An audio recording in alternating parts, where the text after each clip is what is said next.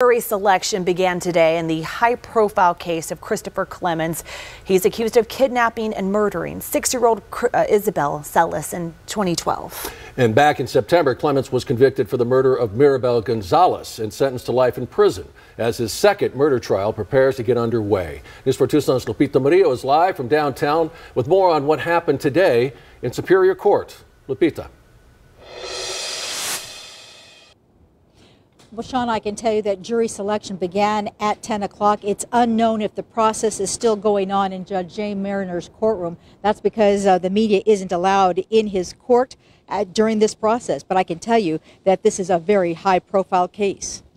When it hit the news, you're horrified because it's every parent's nightmare. Mike Picaretta is a well-known criminal defense attorney. He has over 40 years' experience going before a jury and tackling high-profile cases. He says there's a fear that runs through the community when a child is kidnapped. In this case, 6-year-old Isabel Celis was taken from her Midtown home while she was sleeping.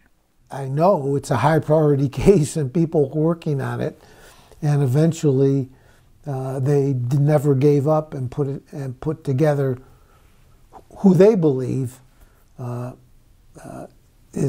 was a person who committed the act. For 5 years, Tucson police worked the case and got the break they needed. They located Isabel's remains in a remote area in Pima County and charged Christopher Clements with her kidnapping and murder.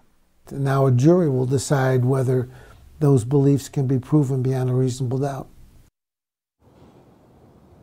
And coming up at 5 o'clock, Mike Picaretta discusses the jury selection process. Reporting live from downtown, Lupita Murillo, News 4 Tucson.